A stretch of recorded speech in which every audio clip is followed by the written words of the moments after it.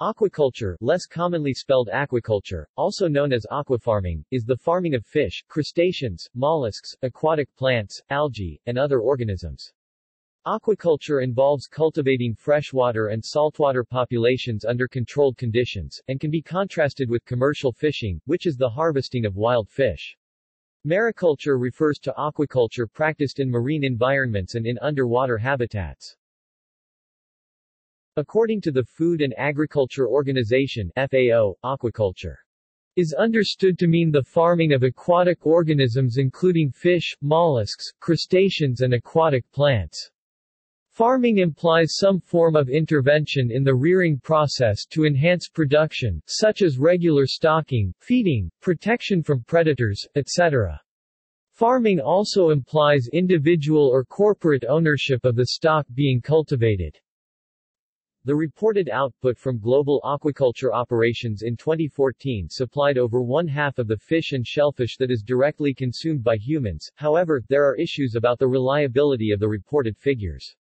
Further, in current aquaculture practice, products from several pounds of wild fish are used to produce 1 pound of a piscivorous fish like salmon. Particular kinds of aquaculture include fish farming, shrimp farming, oyster farming, mariculture, algaculture, such as seaweed farming, and the cultivation of ornamental fish.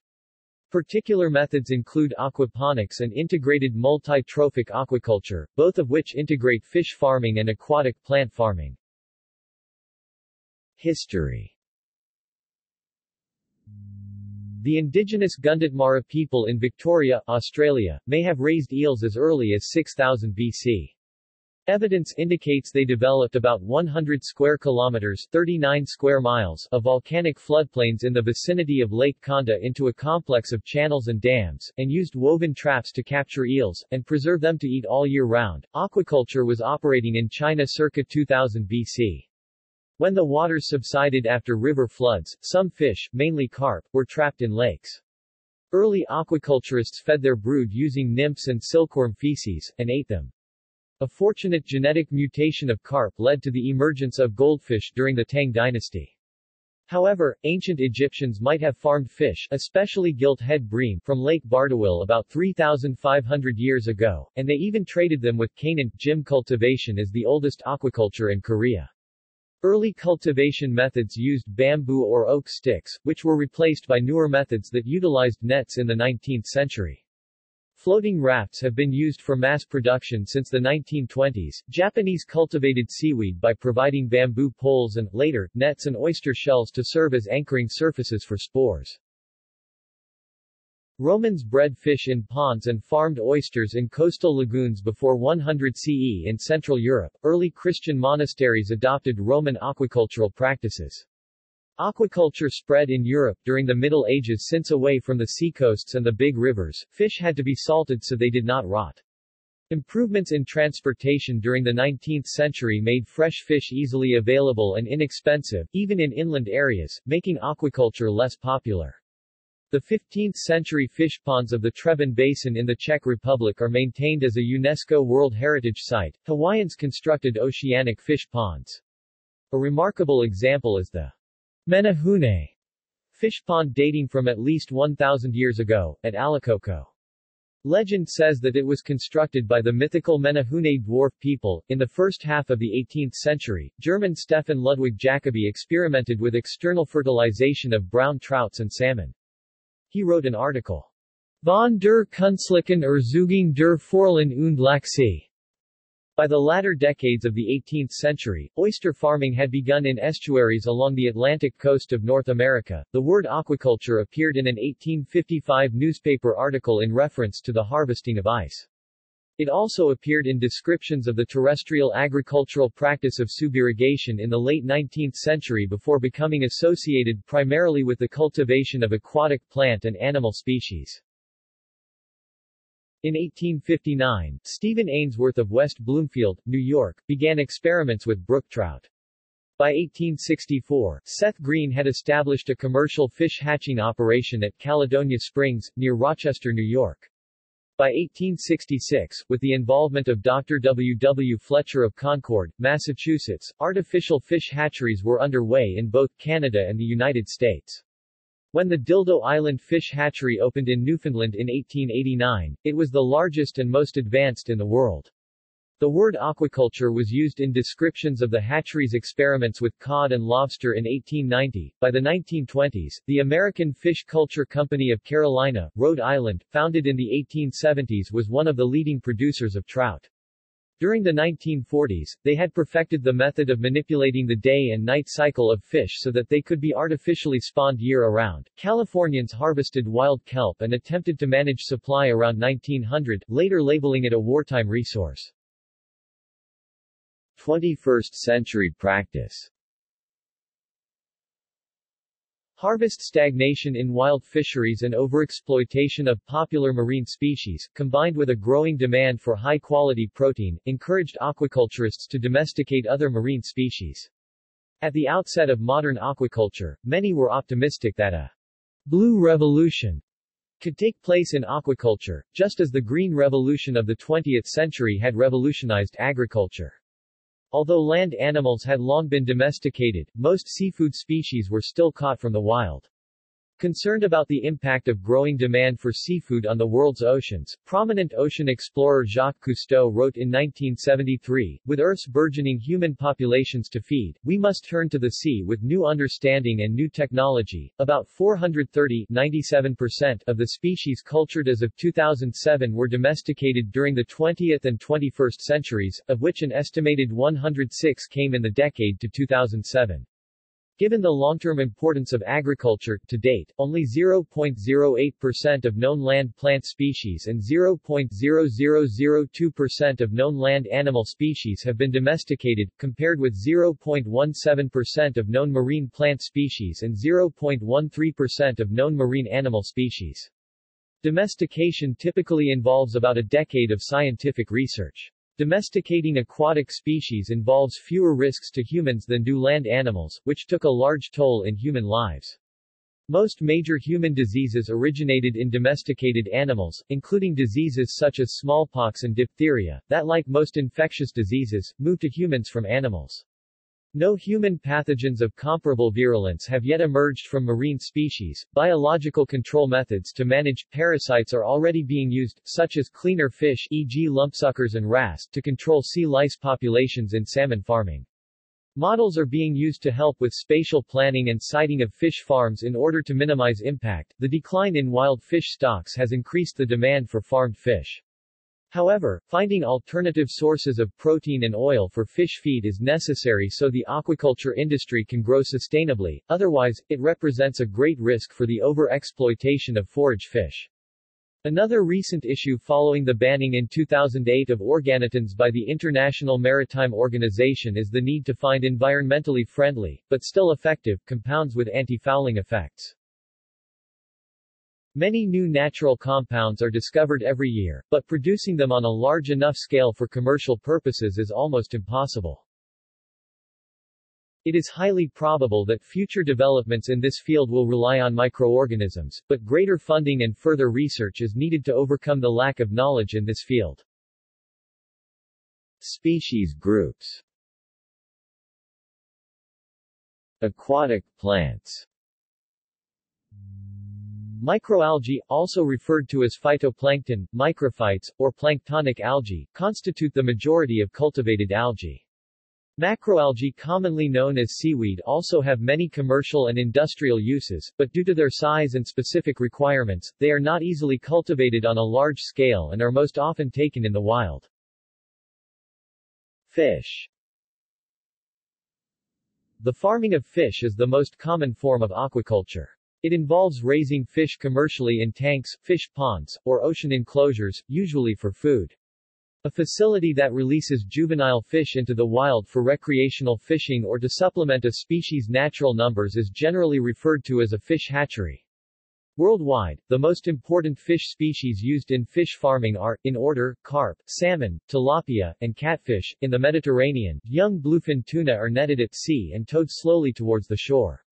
They are then interned in offshore pens where they are further grown for the market. In 2009, researchers in Australia managed for the first time to coax southern bluefin tuna to breed in landlocked tanks. Southern bluefin tuna are also caught in the wild and fattened in grow-out sea cages in southern Spencer Gulf, South Australia. A similar process is used in the salmon farming section of this industry. Juveniles are taken from hatcheries and a variety of methods are used to aid them in their maturation. For example, as stated above, some of the most important fish species in the industry, salmon, can be grown using a cage system. This is done by having netted cages, preferably in open water that has a strong flow, and feeding the salmon a special food mixture that aids their growth. This process allows for year-round growth of the fish, thus a higher harvest during the correct seasons. An additional method, known sometimes as sea ranching, has also been used within the industry. Sea ranching involves raising fish in a hatchery for a brief time and then releasing them into marine waters for further development, whereupon the fish are recaptured when they have matured. Crustaceans. Commercial shrimp farming began in the 1970s, and production grew steeply thereafter. Global production reached more than 1.6 million tons in 2003, worth about $9 billion. About 75% of farmed shrimp is produced in Asia, in particular in China and Thailand. The other 25% is produced mainly in Latin America, where Brazil is the largest producer. Thailand is the largest exporter. Shrimp farming has changed from its traditional, small-scale form in Southeast Asia into a global industry. Technological advances have led to ever higher densities per unit area, and broodstock is shipped worldwide. Virtually all farmed shrimp are penniads, i.e., shrimp of the family Penniidae, and just two species of shrimp, the Pacific white shrimp and the giant tiger prawn, account for about 80% of all farmed shrimp. These industrial monocultures are very susceptible to disease, which has decimated shrimp populations across entire regions. Increasing ecological problems, repeated disease outbreaks, and pressure and criticism from both non-governmental organizations and consumer countries led to changes in the industry in the late 1990s and generally stronger regulations.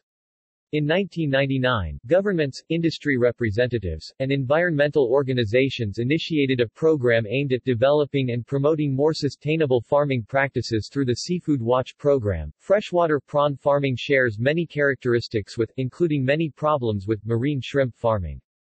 Unique problems are introduced by the developmental life cycle of the main species, the giant river prawn. The global annual production of freshwater prawns, excluding crayfish and crabs, in 2003 was about 280,000 tons, of which China produced 180,000 tons followed by India and Thailand with 35,000 tons each. Additionally, China produced about 370,000 tons of Chinese river crab. Mollusks. Aquacultured shellfish include various oyster, mussel, and clam species. These bivalves are filter and/or deposit feeders, which rely on ambient primary production rather than inputs of fish or other feed. As such, shellfish aquaculture is generally perceived as benign or even beneficial, depending on the species and local conditions. Bivalve mollusks are either grown on the beach, on longlines, or suspended from rafts and harvested by hand or by dredging. In May 2017, a Belgian consortium installed the first of two trial mussel farms on a wind farm in the North Sea. Abalone farming began in the late 1950s and early 1960s in Japan and China. Since the mid-1990s, this industry has become increasingly successful. Overfishing and poaching have reduced wild populations to the extent that farmed abalone now supplies most abalone meat. Sustainably farmed mollusks can be certified by Seafood Watch and other organizations, including the World Wildlife Fund (WWF). WWF initiated the Aquaculture Dialogues in 2004 to develop measurable and performance-based standards for responsibly farmed seafood. In 2009, WWF co-founded the Aquaculture Stewardship Council with the Dutch Sustainable Trade Initiative to manage the global standards and certification programs. After trials in 2012, a commercial sea ranch was set up in Flinders Bay, Western Australia, to raise abalone. The ranch is based on an artificial reef made up of 5,000, as of April 2016, separate concrete units called habitats, abalone habitats. The 900 kg habitats can host 400 abalone each. The reef is seeded with young abalone from an onshore hatchery. The abalone feed on seaweed that has grown naturally on the habitats, with the ecosystem enrichment of the bay also resulting in growing numbers of dewfish, pink snapper, wrasse, and Samson fish, among other species. Brad Adams, from the company, has emphasized the similarity to wild abalone and the difference from shore-based aquaculture. "We're not aquaculture, we're ranching, because once they're in the water they look after themselves." Other groups. Other groups include aquatic reptiles, amphibians, and miscellaneous invertebrates, such as echinoderms and jellyfish. They are separately graphed at the top right of this section, since they do not contribute enough volume to show clearly on the main graph. Commercially harvested echinoderms include sea cucumbers and sea urchins. In China, sea cucumbers are farmed in artificial ponds as large as 1,000 acres 400 hectares. Around the world. In 2012, the total world production of fisheries was 158 million tons, of which aquaculture contributed 66.6 million tons, about 42%. The growth rate of worldwide aquaculture has been sustained and rapid, averaging about 8% per year for over 30 years, while the take from wild fisheries has been essentially flat for the last decade. The aquaculture market reached $86 billion in 2009. Aquaculture is an especially important economic activity in China. Between 1980 and 1997, the Chinese Bureau of Fisheries reports, aquaculture harvests grew at an annual rate of 16.7%, jumping from 1.9 million tons to nearly 23 million tons. In 2005, China accounted for 70% of world production. Aquaculture is also currently one of the fastest-growing areas of food production in the U.S. About 90% of all U.S. shrimp consumption is farmed and imported. In recent years, salmon aquaculture has become a major export in southern Chile, especially in Puerto Montt, Chile's fastest-growing city. A United Nations report titled The State of the World Fisheries and Aquaculture released in May 2014 maintained fisheries and aquaculture support the livelihoods of some 60 million people in Asia and Africa. National laws, regulations, and management. Laws governing aquaculture practices vary greatly by country and are often not closely regulated or easily traceable. In the United States, land-based and near-shore aquaculture is regulated at the federal and state levels, however, no national laws govern offshore aquaculture in U.S. exclusive economic zone waters. In June 2011, the Department of Commerce and National Oceanic and Atmospheric Administration released national aquaculture policies to address this issue and to meet the growing demand for healthy seafood, to create jobs in coastal communities, and restore vital ecosystems. In 2011, Congresswoman Lois Capps introduced the National Sustainable Offshore Aquaculture Act of 2011 to establish a regulatory system and research program for sustainable offshore aquaculture in the United States exclusive economic zone. However, the bill was not enacted into law. Over-reporting. China overwhelmingly dominates the world in reported aquaculture output, reporting a total output which is double that of the rest of the world put together. However, there are some historical issues with the accuracy of China's returns.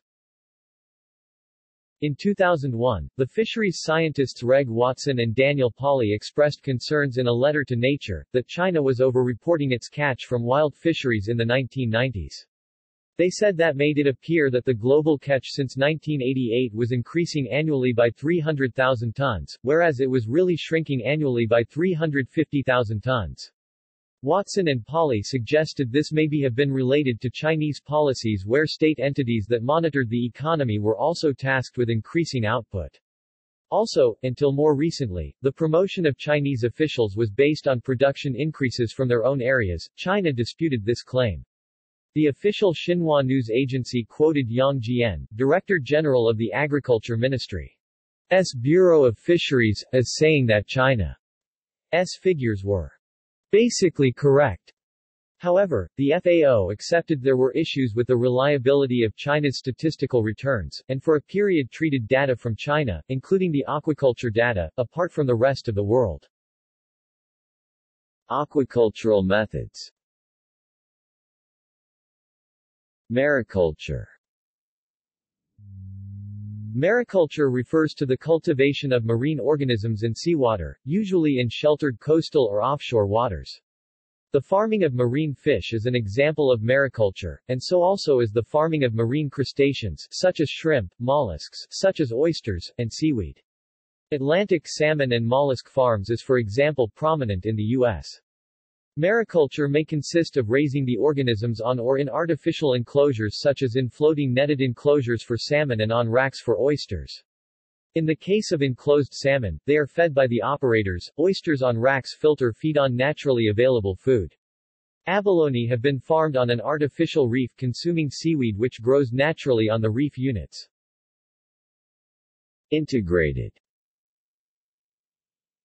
Integrated multi-trophic aquaculture (IMTA) is a practice in which the byproducts wastes from one species are recycled to become inputs, fertilizers, food, for another. Fed aquaculture, for example, fish, shrimp, is combined with inorganic extractive and organic extractive, for example, shellfish, aquaculture to create balanced systems for environmental sustainability, biomitigation, economic stability, product diversification and risk reduction, and social acceptability, better management practices. Multi-trophic refers to the incorporation of species from different trophic or nutritional levels in the same system. This is one potential distinction from the age-old practice of aquatic polyculture, which could simply be the co-culture of different fish species from the same trophic level. In this case, these organisms may all share the same biological and chemical processes, with few synergistic benefits, which could potentially lead to significant shifts in the ecosystem. Some traditional polyculture systems may, in fact, incorporate a greater diversity of species, occupying several niches, as extensive cultures, low intensity, low management, within the same 2006. Greater than a working IMTA system can result in greater total production based on mutual benefits to the co-cultured species and improved ecosystem health, even if the production of individual species is lower than in a monoculture over a short-term period. Sometimes the term integrated aquaculture is used to describe the integration of monocultures through water transfer. For all intents and purposes, however, the terms IMTA and integrated aquaculture differ only in their degree of descriptiveness. Aquaponics, fractionated aquaculture, integrated agriculture aquaculture systems, integrated peri-urban aquaculture systems, and integrated fisheries aquaculture systems are other variations of the IMTA concept. Netting materials. Various materials, including nylon, polyester, polypropylene, polyethylene, plastic-coated welded wire, rubber, patented rope products, spectra, thorn D, Dyneema, galvanized steel and copper are used for netting in aquaculture fish enclosures around the world. All of these materials are selected for a variety of reasons, including design feasibility, material strength, cost, and corrosion resistance. Recently, copper alloys have become important netting materials in aquaculture because they are antimicrobial, i.e., they destroy bacteria, viruses, fungi, algae, and other microbes, and they therefore prevent biofouling, i.e., the undesirable accumulation, adhesion, and growth of microorganisms, plants, algae, tubeworms, barnacles, mollusks, and other organisms. By inhibiting microbial growth, copper alloy aquaculture cages avoid costly net changes that are necessary with other materials. The resistance of organism growth on copper alloy nets also provides a cleaner and healthier environment for farmed fish to grow and thrive. Issues.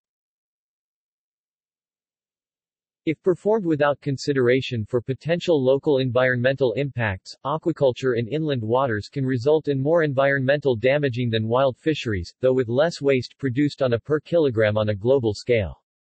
Local concerns with aquaculture in inland waters may include waste handling, side effects of antibiotics, competition between farmed and wild animals, and the potential introduction of invasive plant and animal species, or foreign pathogens, particularly if unprocessed fish are used to feed more marketable carnivorous fish.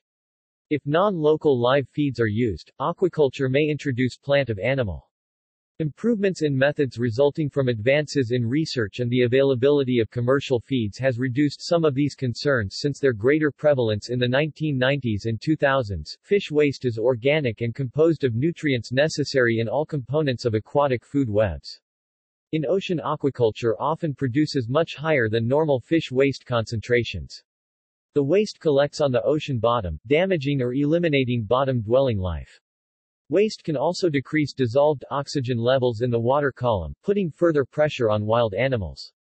An alternative model to food being added to the ecosystem is the installation of artificial reef structures to increase the habitat niches available, without the need to add any more than ambient feed and nutrient. This has been used in the ranching of abalone in Western Australia. Fish oils. Tilapia from aquaculture has been shown to contain more fat and a much higher ratio of omega-6 to omega-3 oils.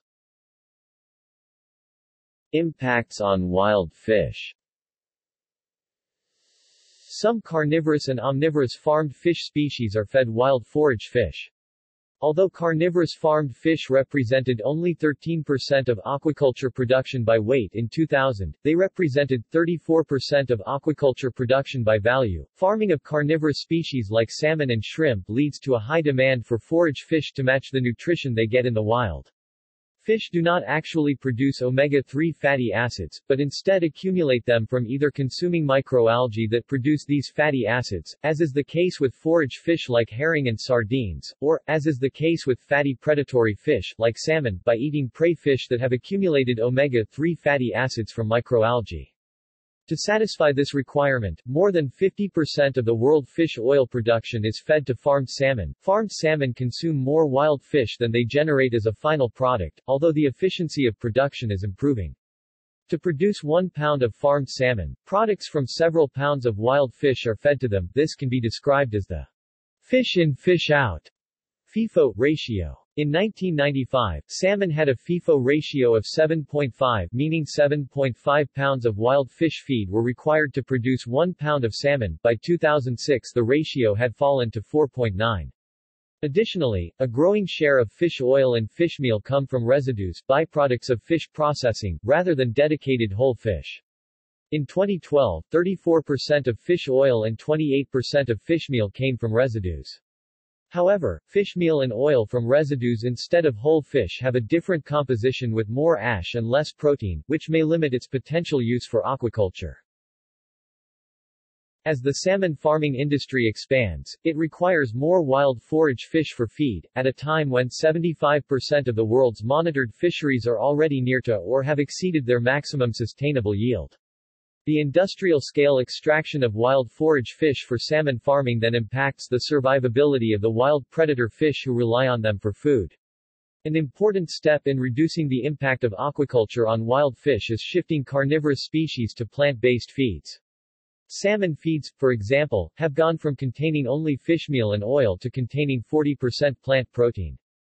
The USDA has also experimented with using grain-based feeds for farmed trout. When properly formulated, and often mixed with fish meal or oil, plant-based feeds can provide proper nutrition and similar growth rates in carnivorous farmed fish. Another impact aquaculture production can have on wild fish is the risk of fish escaping from coastal pens, where they can interbreed with their wild counterparts, diluting wild genetic stocks. Escaped fish can become invasive, outcompeting native species. Coastal ecosystems. Aquaculture is becoming a significant threat to coastal ecosystems. About 20% of mangrove forests have been destroyed since 1980, partly due to shrimp farming. An extended cost-benefit analysis of the total economic value of shrimp aquaculture built on mangrove ecosystems found that the external costs were much higher than the external benefits. Over 4 decades, 269,000 hectares 660,000 acres of Indonesian mangroves have been converted to shrimp farms. Most of these farms are abandoned within a decade because of the toxin buildup and nutrient loss. Pollution from sea cage aquaculture. Salmon farms are typically sited in pristine coastal ecosystems which they then pollute. A farm with 200,000 salmon discharges more fecal waste than a city of 60,000 people. This waste is discharged directly into the surrounding aquatic environment, untreated, often containing antibiotics and pesticides. There is also an accumulation of heavy metals on the benthos seafloor near the salmon farms, particularly copper and zinc. In 2016, mass fish kill events impacted salmon farmers along Chile's coast and the wider ecology. Increases in aquaculture production and its associated effluent were considered to be possible contributing factors to fish and molluscan mortality. Sea cage aquaculture is responsible for nutrient enrichment of the waters in which they are established. This results from fish wastes and uneaten feed inputs. Elements of most concern are nitrogen and phosphorus, which can promote algal growth, including harmful algal blooms which can be toxic to fish. Flushing times, current speeds, distance from the shore and water depth are important considerations when locating sea cages in order to minimize the impacts of nutrient enrichment on coastal ecosystems. The extent of the effects of pollution from sea cage aquaculture varies depending on where the cages are located, which species are kept, how densely cages are stocked, and what the fish are fed. Important species-specific variables include the species food conversion ratio (FCR) and nitrogen retention. Studies prior to 2001 determined that the amount of nitrogen introduced as feed which is lost to the water column and seafloor as waste varies from 52 to 95%. Genetic modification. A type of salmon called the aquadvantage salmon has been genetically modified for faster growth, although it has not been approved for commercial use, due to controversy. The altered salmon incorporates a growth hormone from a Chinook salmon that allows it to reach full size in 16 to 28 months, instead of the normal 36 months for Atlantic salmon, and while consuming 25% less feed. The U.S. Food and Drug Administration reviewed the aquadvantage salmon in a draft environmental assessment and determined that it would not have a significant impact (FONSI) on the U.S. environment. Ecological benefits. While some forms of aquaculture can be devastating to ecosystems, such as shrimp farming and mangroves, other forms can be very beneficial. Shellfish aquaculture adds substantial filter feeding capacity to an environment which can significantly improve water quality. A single oyster can filter 15 gallons of water a day, removing microscopic algal cells. By removing these cells, shellfish are removing nitrogen and other nutrients from the system and either retaining it or releasing it as waste which sinks to the bottom. By harvesting these shellfish, the nitrogen they retained is completely removed from the system. Raising and harvesting kelp and other macroalgae directly remove nutrients such as nitrogen and phosphorus. Repackaging these nutrients can relieve eutrophic, or nutrient-rich, conditions known for their low dissolved oxygen which can decimate species diversity and abundance of marine life. Removing algal cells from the water also increase light penetration, allowing plants such as eelgrass to re-establish themselves and further increase oxygen levels. Aquaculture in an area can provide for crucial ecological functions for the inhabitants. Shellfish beds or cages can provide habitat structure. This structure can be used as shelter by invertebrates, small fish or crustaceans to potentially increase their abundance and maintain biodiversity. Increased shelter raises stocks of prey fish and small crustaceans by increasing recruitment opportunities, in turn providing more prey for higher trophic levels.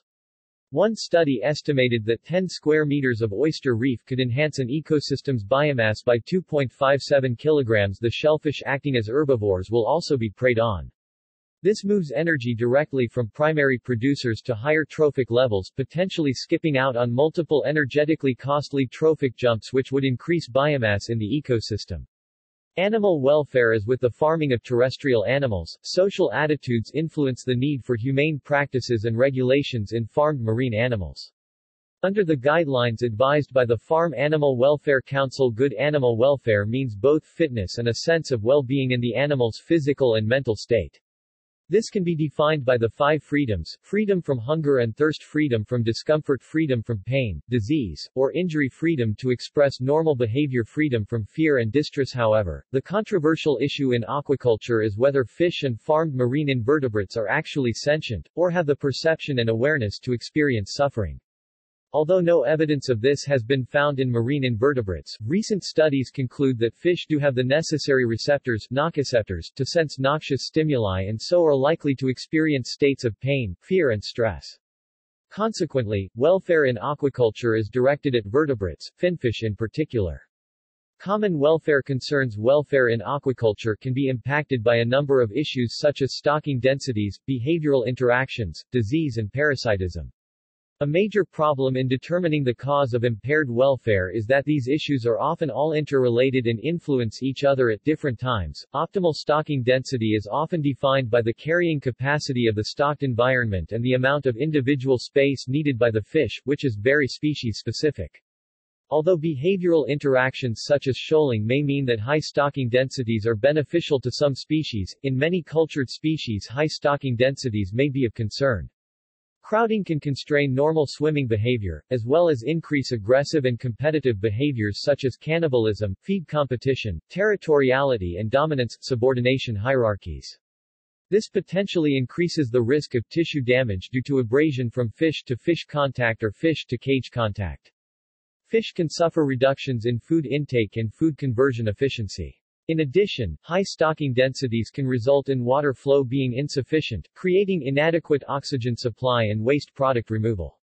Dissolved oxygen is essential for fish respiration and concentrations below critical levels can induce stress and even lead to asphyxiation. Ammonia, a nitrogen excretion product, is highly toxic to fish at accumulated levels, particularly when oxygen concentrations are low. Many of these interactions and effects cause stress in the fish, which can be a major factor in facilitating fish disease. For many parasites, infestation depends on the host's degree of mobility, the density of the host population and vulnerability of the host's defense system. Sea lice are the primary parasitic problem for finfish in aquaculture, high numbers causing widespread skin erosion and hemorrhaging, gill congestion, and increased mucus production. There are also a number of prominent viral and bacterial pathogens that can have severe effects on internal organs and nervous systems. Improving welfare. The key to improving welfare of marine cultured organisms is to reduce stress to a minimum, as prolonged or repeated stress can cause a range of adverse effects. Attempts to minimize stress can occur throughout the culture process. During grow-out it is important to keep stocking densities at appropriate levels specific to each species, as well as separating size classes and grading to reduce aggressive behavioral interactions. Keeping nets and cages clean can assist positive water flow to reduce the risk of water degradation. Not surprisingly, disease and parasitism can have a major effect on fish welfare, and it is important for farmers not only to manage infected stock but also to apply disease prevention measures. However, prevention methods, such as vaccination, can also induce stress because of the extra handling and injection. Other methods include adding antibiotics to feed, adding chemicals into water for treatment baths and biological control, such as using cleaner wrasse to remove lice from farmed salmon. Many steps are involved in transport, including capture, food deprivation to reduce fecal contamination of transport water, transfer to transport vehicle via nets or pumps, plus transport and transfer to the delivery location.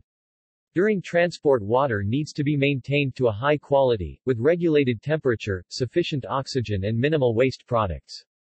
In some cases anesthetics may be used in small doses to calm fish before transport. Aquaculture is sometimes part of an environmental rehabilitation program or as an aid in conserving endangered species.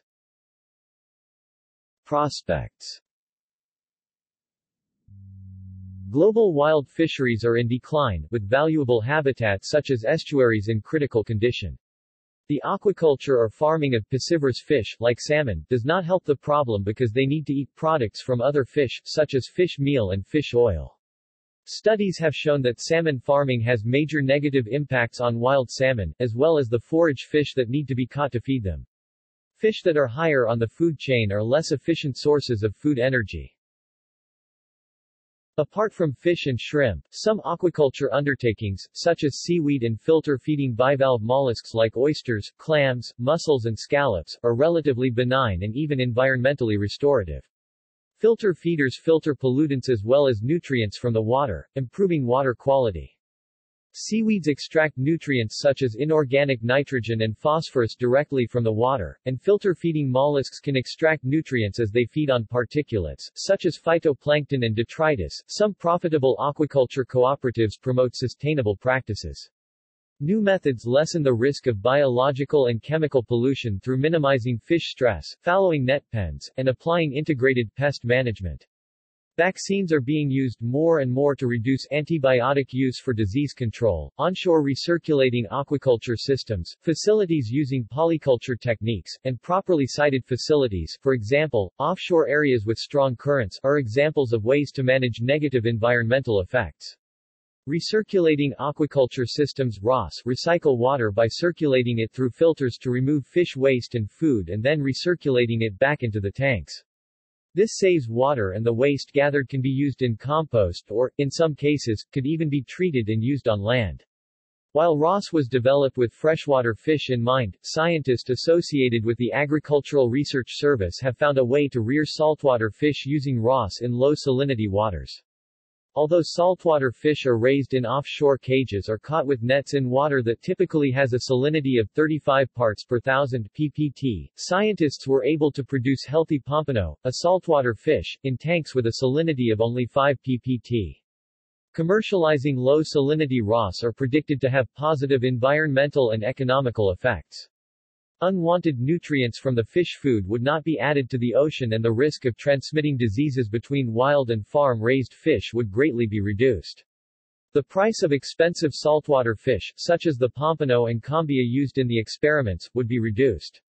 However, before any of this can be done, researchers must study every aspect of the fish's life cycle, including the amount of ammonia and nitrate the fish will tolerate in the water, what to feed the fish during each stage of its life cycle, the stocking rate that will produce the healthiest fish, etc. Some 16 countries now use geothermal energy for aquaculture, including China, Israel, and the United States. In California, for example, 15 fish farms produce tilapia, bass, and catfish with warm water from underground. This warmer water enables fish to grow all year round and mature more quickly. Collectively, these California farms produce 4.5 million kilograms of fish each year.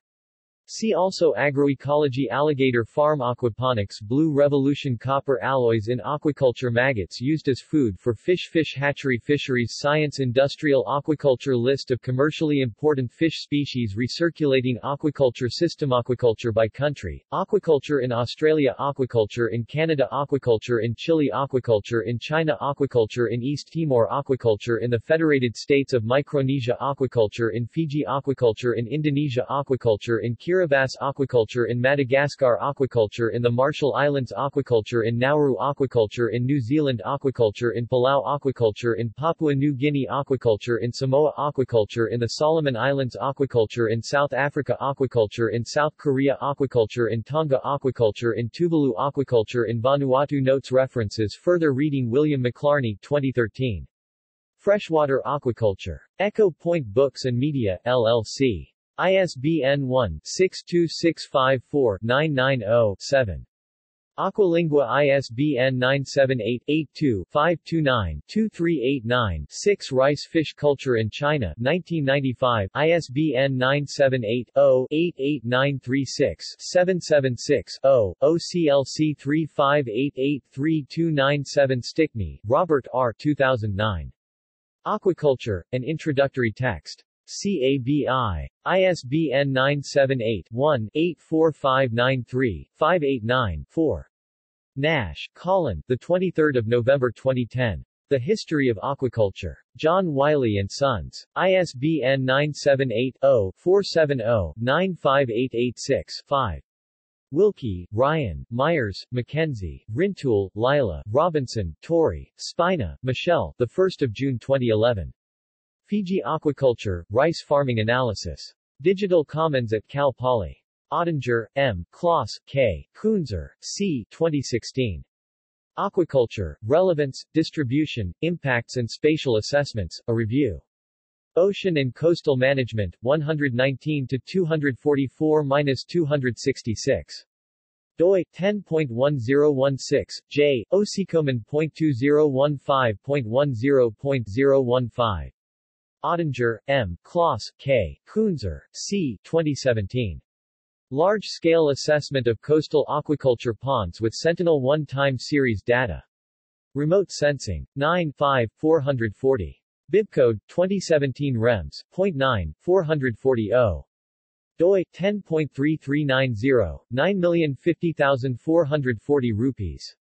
External links: Aquaculture Factsheet. Waite Institute. Archived from the original on 17 June 2015. Retrieved 8 June 2015. Aquaculture at Curlie. Aquaculture Science at Curlie. The Coastal Resources Center. NOAA Aquaculture. The University of Hawaii's Aquaculture Hub. TED-Ed lesson on aquaculture.